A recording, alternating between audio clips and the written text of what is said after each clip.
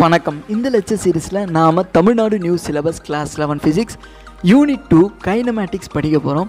இப்போ நாம் இன்ட்ரோடக்ஷன் பார்க்க போகிறோம். அதுக்கு முன்னாடி நம்ம சேனல் யாராவது சப்ஸ்கிரைப் பண்ணலன்னா ப்ளீஸ் சப்ஸ்கிரைப் பண்ணிவிடுங்க. மறக்காமல் உங்கள் ஃப்ரெண்ட்ஸ் கூட ஷேர் பண்ணுங்கள்.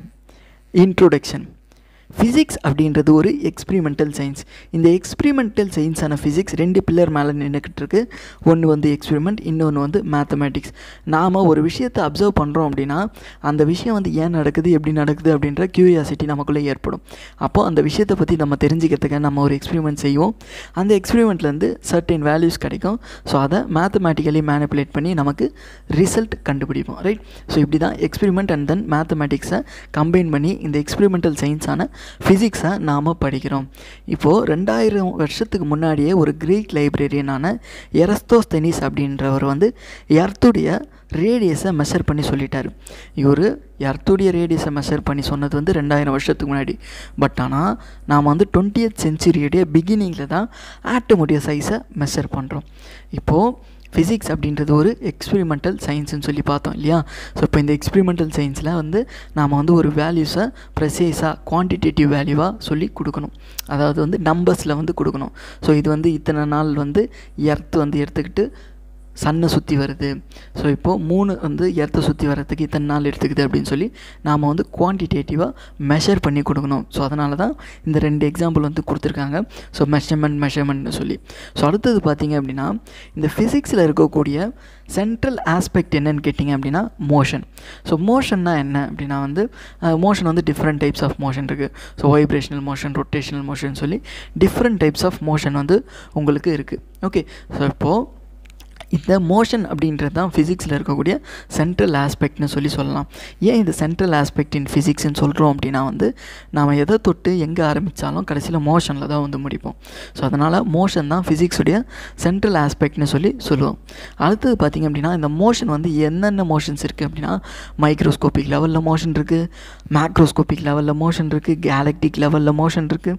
ஸோ இப்போது மைக்ரோஸ்கோபிக் லெவல் மோஷன்னா என்ன அப்படின்னா ஆட்டம்குள்ளே நடக்கக்கூடிய மோஷன்ஸை வந்து நம்ம மைக்ரோஸ்கோபிக் லெவல் மோஷன் சொல்லுவோம். உதாரணமாக வந்து ஒரு நியூக்ளியஸை வந்து எலக்ட்ரான் சுற்றி வர்றது ஒரு மைக்ரோஸ்கோபிக் லெவல் மோஷன் தான். மேக்ரோஸ்கோபிக் லெவல் மோஷன்னா என்ன சொல்லுவோம்?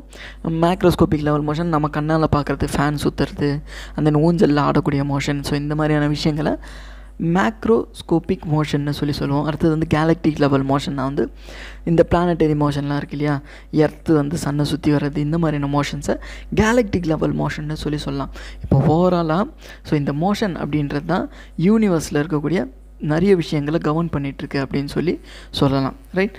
ஸோ இப்போது இந்த மோஷனை நம்ம எக்ஸ்ப்ரெஸ் பண்ணக்கூடிய லாங்குவேஜ் என்ன அப்படின்னா மேத்தமேட்டிக்ஸ். ஸோ ஏன் மேத்தமேட்டிக்ஸ்னு சொல்லி கேட்டிங்க அப்படின்னா இப்போ 10 அத்லெட்ஸ் இருக்காங்க. இப்போ 10 அத்லெட்ஸ் வந்து ஒரு ரன்னிங் ரேஸில் பார்ட்டிசிபேட் பண்ணுறாங்கன்னு சொல்லி வச்சுக்கோங்களேன். இப்போ இவங்களில் யார் முதல் வந்தால், 2வது வந்தால், 3வது வந்தான்னு சொல்லலாம் இல்லையா. ஸோ இதை நம்ம வந்து ஃபாஸ்டர், ஆவரேஜ், ஸ்லோவர் ஆர் ஸ்லோவஸ்ட்டுன்னு சொல்ல முடியுமா? சொல்ல முடியாது. ஸோ அதுக்காக நம்ம என்ன பண்ணுவோம், அவங்களுக்கு ஒரு நம்பர் கொடுப்போம். இவன் வந்து முதல்ல வந்தான், இவன் இத்தனை செகண்ட்குள்ளே வந்தான், இவன் 2வது வந்தான், இவன் இத்தனை செகண்டுக்குள்ளே வந்தான்னு சொல்லணும். ஸோ இதுக்கு பேர் என்னன்னு கேட்டிங்க அப்படின்னா குவான்டிஃபையிங் சொல்லுவோம். இப்போது ஒரு மெஷர்மெண்ட் செய்கிறோம் அப்படின்னா ஸோ அதை அந்த மெஷர்மெண்ட் வந்து குவான்டிஃபை பண்ணி எவ்வளோ இருக்குதுன்னு சொல்லி நாம் சொல்லணும். அதாவது அந்தந்த யார் முதல்ல வந்தால், யார் 2வது வந்தான்றதுக்கு நம்ம நம்பர்ஸ் கொடுக்குறோம் இல்லையா. ஸோ அந்த மாதிரி நம்பர்ஸ் கொடுக்கறது தான் நம்ம என்ன சொல்கிறோம் அப்படின்னா குவான்டிஃபையிங்னு சொல்கிறோம். இப்படி நம்பர் கொடுக்கறது மூலிமா என்ன பிரயோஜனம், நம்ம வந்து ஈஸியாக கம்பேர் பண்ணிடலாம். எது முதல்ல, எது 2வது, எது 3வதுன்னு சொல்லி ஈஸியாக கம்பேர் பண்ணிடலாம். ரைட். ஸோ இதை குவான்டிஃபையிங். ஏன் அப்படின்னா வந்து ஃபிசிக்ஸ் ஒரு குவான்டிடேட்டிவ் சப்ஜெக்ட். இப்போது இதை வந்து நம்ம வந்து ஒரு நியூமெரிக்கலாக எக்ஸ்ப்ரெஸ் பண்ணணும், குவான்டிஃபை பண்ணணும். ஸோ அதனால தான் நம்ம வந்து ஃபிசிக்ஸில் குவான்டிஃபை பண்ணுறது அல்லது மெஷர் பண்ணுறது அப்படின்றது ரொம்ப முக்கியமான ஒரு விஷயம். ஸோ அடுத்தது பார்த்திங்க அப்படின்னா கைனமேட்டிக்ஸ். ஸோ இந்த சாப்டர் பேர் வந்து கைனமேட்டிக்ஸ்.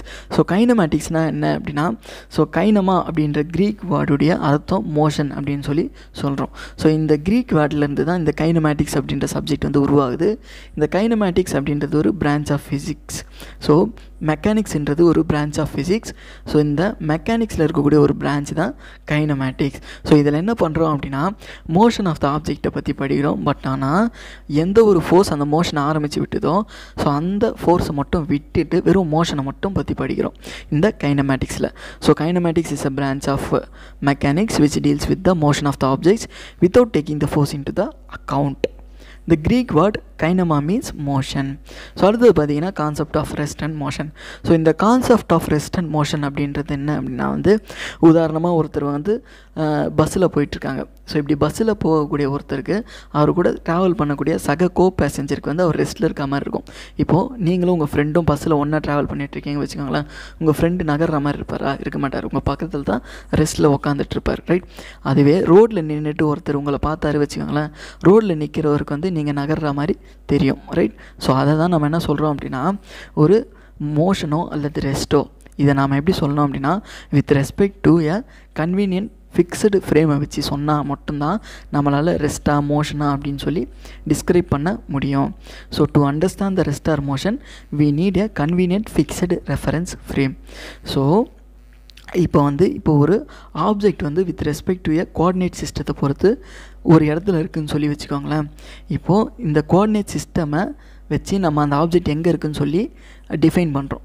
ஓகே, ஸோ இப்படி பண்ணக்கூடிய கோஆர்டினேட் சிஸ்டத்தை தான் நம்ம என்ன சொல்கிறோம் அப்படின்னா ஃப்ரேம் ஆஃப் ரெஃபரன்ஸ்னு சொல்லி சொல்கிறோம். If you imagine a coordinate system and the position of an object is described relative to it, then a coordinate system is called the frame of reference. இப்போது ஒரு கோஆர்டினேட் சிஸ்டமை வச்சு ஒரு பர்டிகுலர் டைமில் XYZ அப்படின்ற coordinate சிஸ்டமில் வச்சு ஒரு ஆப்ஜெக்டுடைய பொசிஷனை டிஃபைன் பண்ணுறோன்னு சொல்லி வச்சுக்கோங்க. ஒரு பர்டிகுலர் டைமில் XYZ அப்படின்ற கோஆர்டினேட் சிஸ்டமை வச்சு ஒரு பார்ட்டிகுலருடைய பொசிஷனை நம்ம டிஃபைன் பண்ணுறோன்னு சொல்லி வச்சுக்கோங்களேன். இப்போது அந்த கோஆர்டினேட் சிஸ்டமை நம்ம என்ன சொல்கிறோம் அப்படின்னா கார்ட்டீசியன் கோஆர்டினேட் சிஸ்டம்னு சொல்லி சொல்கிறோம். ஸோ இது ஒரு கார்ட்டீசியன் கோஆர்டினேட் சிஸ்டம். ஸோ இது ஒரு right handed Cartesian coordinate system. So இது ஏன் ரைட் ஹேண்டட் கோஆர்டினேட் சிஸ்டம் சொல்கிறோம் அப்படின்னா இங்கே பார்த்தீங்கன்னா X Y and then Z anti clock வைஸில் கொடுத்துருப்பாங்க. So X Y and then Z clock rotate ஆகிற டைரெக்ஷனுக்கு ஆப்போசிட் டைரெக்ஷனில் கொடுத்துருப்பாங்க. ஸோ அதனால் இது ஒரு ரைட் ஹேண்டட் கார்ட்டீசியன் கோஆர்டினேட் சிஸ்டம்னு சொல்லி சொல்கிறோம்.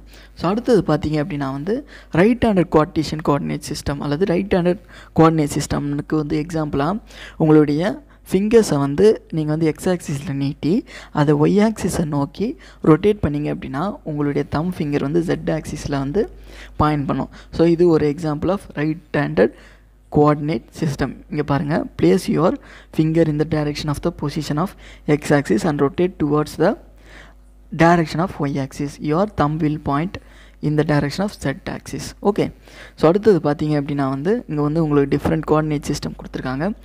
Right handed Z up system. So இங்கே வந்து Z வந்து அப்பில் இருக்குது.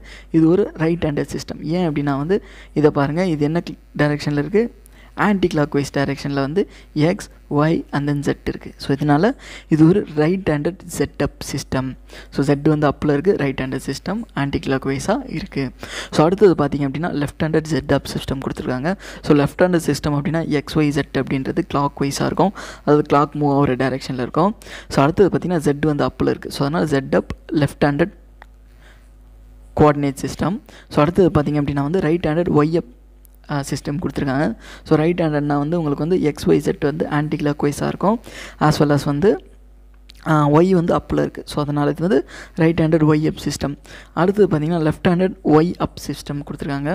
ஸோ லெஃப்ட் ஹேண்டட் ஒய் அப் சிஸ்டம்னா XYZ வந்து கிளாக் வைஸாக இருக்கும். So X Y and then Z. Okay, so இது ஒரு left handed system. And then Y வந்து அப்பில் இருக்குது. ஸோ அதனால் ஒய் அப் left handed system. Okay, so இப்போ பார்த்தீங்கன்னா பாயிண்ட் மாஸ்னால் என்னன்னு சொல்லி படிக்கலாம். பாயிண்ட் மாஸ்னால் என்ன அப்படின்னா வந்து நம்ம ஒரு எக்ஸ்பெரிமெண்ட் செய்யும் பொழுது நம்ம எடுத்துக்கக்கூடிய மாஸுடைய ஷேப் வந்து இர்ரெகுலராக இருந்தாலும் அது ஒரு பாயிண்ட் மாதிரி கன்சிடர் பண்ணிப்போம். ஸோ அதை தான் நம்ம என்ன சொல்கிறோம் அப்படின்னா பாயிண்ட் மாஸ்னு சொல்லி சொல்கிறோம். இந்த பாயிண்ட் மாஸில் தான் entire mass of the system வந்து கான்சென்ட்ரேட் பண்ணுற மாதிரி நம்ம கன்சிடர் பண்ணிப்போம். ஓகே, ஸோ இதன் மூலியமாக என்ன நடக்குது அப்படின்னா ஒரு எக்ஸ்பெரிமெண்ட்டை வந்து நம்மளால் வந்து இந்த பாயிண்ட் மாஸை கன்சிடர் பண்ணுறது மூலயமா ஈஸியாக கால்குலேட் பண்ணி சொல்லிட முடியும். To explain the motion of an object which has the finite mass, the concept of point mass is required and it is very useful. The mass of an object is assumed to be concentrated at a point. Okay, then this mass is idealized, is called the point mass. So point mass அப்படின்றது ஒரு ஐடியலைஸ்டு mass தான், real mass கிடையாது. Okay, so real mass வந்து point மாதிரி இருக்குமா? இருக்காது, அது வந்து இர்ரெகுலர் ஷேப்பில் கூட இருக்கலாம். ஓகே, ஸோ அப்போது பாயிண்ட் மாஸ்னால் என்ன அப்படின்னா அதுக்கு வந்து டைமென்ஷன் அப்படின்றது இருக்கக்கூடாது. No dimension. டைமென்ஷன் இருக்கக்கூடாதுன்னா என்ன அர்த்தம்? அதுக்கு வந்து சைஸும் இருக்காது, ஷேப்பும் இருக்காது. ஸோ அந்த மாதிரியான ஆப்ஜெக்ட்ஸை தான் நம்ம டைமென்ஷன்லெஸ் ஆப்ஜெக்ட்ஸ்னு சொல்லுவோம். இந்த பாயிண்ட் மாஸுமே ஒரு டைமென்ஷன்லெஸ் குவான்டிட்டி தான். ஓகே, ஸோ இப்போது இந்த பாயிண்ட் மாஸ் அப்படின்றது சொல்லி பார்த்தோம் இல்லையா? ஸோ இந்த பாயிண்ட் மாஸ் எப்போ வேலிடாக இருக்கும் அப்படின்னு பார்த்தீங்க அப்படின்னா, இந்த பாயிண்ட் மாஸை வித் ரெஸ்பெக்ட் டு ஒரு ஃப்ரேம் ஆஃப் ரெஃபரன்ஸ் கூட நம்ம கம்பேர் பண்ணும் பொழுது தான் இதை நாம் வந்து ஒரு வேலிடான ஒரு அசம்ஷனாக எடுத்துப்போம். இங்கே பாருங்கள், it is a relative term. It has the meaning only with respect to the reference frame and with respect to the kind of motion that we analyse. So அடுத்தது பாயிண்ட் மாஸுக்கு சில எக்ஸாம்பிள்ஸ் கொடுத்துருக்காங்க. இப்போ நம்ம எர்த் அண்ட் சன்னுடைய மோஷனை ஸ்டடி பண்ணுறதுக்கு நம்ம என்ன பண்ணுவோம் அப்படின்னா, எர்த் அண்ட் சன்னை வந்து ஒரு பாயிண்ட் மாஸாக எடுத்துப்போம். ஏன் அப்படின்னா வந்து இப்போ வந்து எர்த்துக்கும் சன்னுக்கும் இடையில் உள்ள டிஸ்டன்ஸ் வந்து ரொம்ப large distance, right? In comparison with the distance the diameter of the earth is very small. அதாவது size of the earth is very small. So அந்த மாதிரி இருக்கும் பொழுது நாம் எர்த்தை பாயிண்ட் மாஸாக எடுத்துக்கிட்டு நாம் எர்த் அண்ட் சன் மோஷனை அனலைஸ் பண்ணலாம்.